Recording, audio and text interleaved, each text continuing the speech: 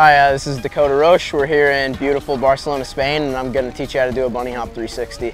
First off, you're going to want to know which way you're more comfortable spinning, to the left or to the right. This will make everything a whole lot easier from the get-go. If you're spinning the wrong way, then it's going to make the trick 5 times harder to learn because you'll be doing it opposite. Most of the time when you're left foot forward, you're going to be spinning to the right. That's how I am. And then if it's vice versa, if you're right foot forward, you're going to be spinning to the left. That's usually the dominant spin.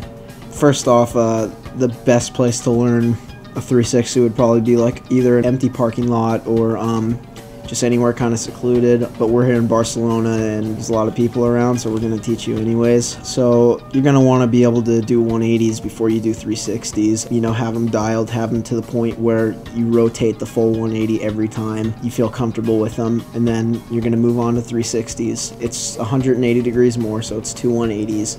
What you're going to have to do is turn your head harder than what you would to do a 180. Drop your shoulder, keep your head rotating. Getting 270 is normally pretty easy. The last 90 is always going to be hard, but up to the 270, what you're going to want to do is, before you hit 180, you're going to want to be front end high.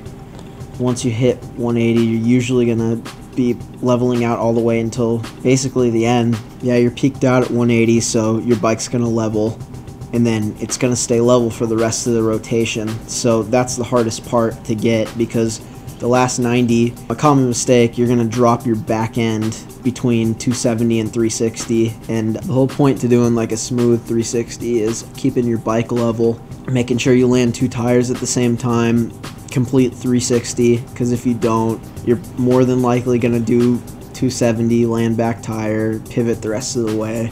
Most common mistake I had when I was learning them is I would land pretty back end heavy and pivot the last 90, and that doesn't count. It's a 360 tire tap. So what you're going to want to do is keep your bike level all the way around. If anything, you know, maybe drop your front end just a tad bit. Usually when you 360 into a wedge or something, that's the best bet, is drop your front end. So I like to drop it on flat ground, not too much, not to the point where I'm flipping over, but yeah, just keep going at it, keep trying, and have fun out there.